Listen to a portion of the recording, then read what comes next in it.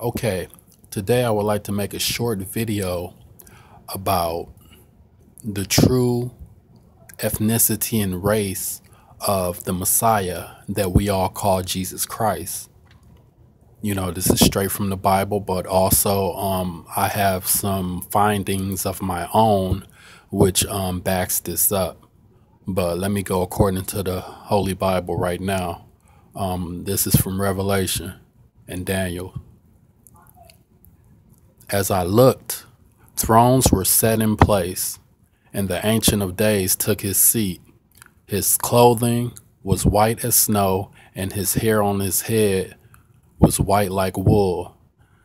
Daniel 7 and 9. His body was like chrysolite. His face, arms, and legs looked like burnished bronze. Daniel 10 and 6.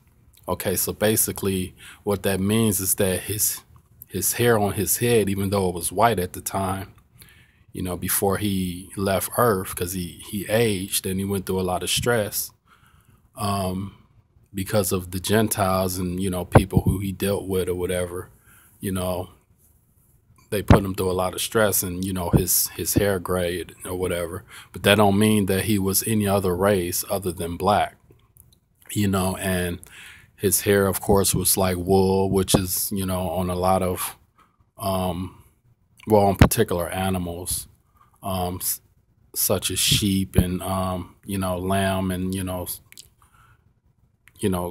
certain animals like that or whatever.